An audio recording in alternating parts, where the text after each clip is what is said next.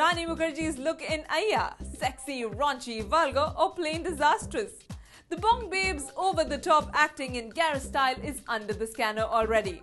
Her infuriating histrionics and bold makeup is making people wonder if watching Aiyyaa will be worth the time and effort. And while they mull over it, we examine what we like and dislike about Ms. Mukerji's look and style in the film.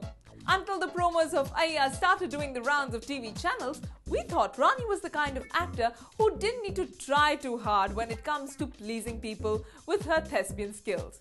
But looks like Ms. Mukerji is in no mood to be anything close to subtle in her next film Aiyyaa, where she's seen taking the out-and-out gaudy route, and that too quite unabashedly. Her expression spells slapstick and her dance moves reek of desperation.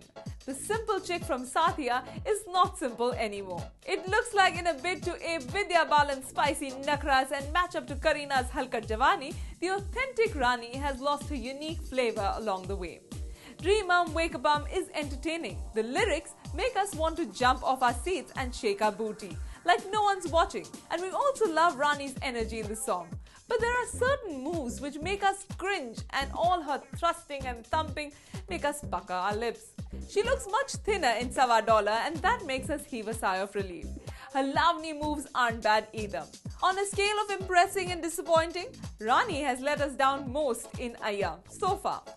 Guess we will have to watch the whole movie to give a final verdict on the Agabai babe.